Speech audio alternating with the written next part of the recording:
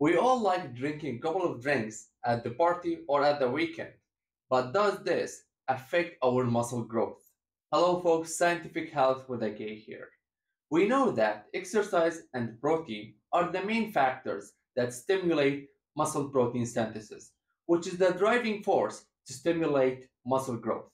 We see athletes in team sports after winning a match doing binge drinking.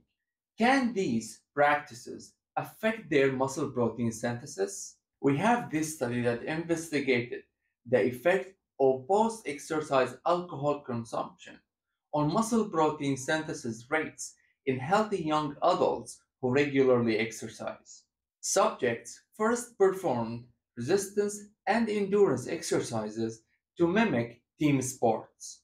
During an 8-hour recovery period, the subjects ingested either 25 grams of protein, 25 grams of protein, and 12 alcoholic standard drinks, 12 grams of carbohydrates with 12 standard alcoholic drinks. And they saw that alcohol ingestion post exercise reduced the rates of muscle protein synthesis.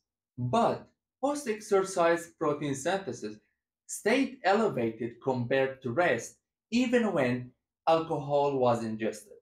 That's why we can say alcohol consumption is not an excuse to skip exercise. We have to note that the subjects consumed a large amount of alcohol, as we said, 12 alcoholic drinks, in order to mimic what athletes do when they binge drink. So we can say in the end that alcohol consumption after exercise can lower protein synthesis, which is going to lead to less muscle growth.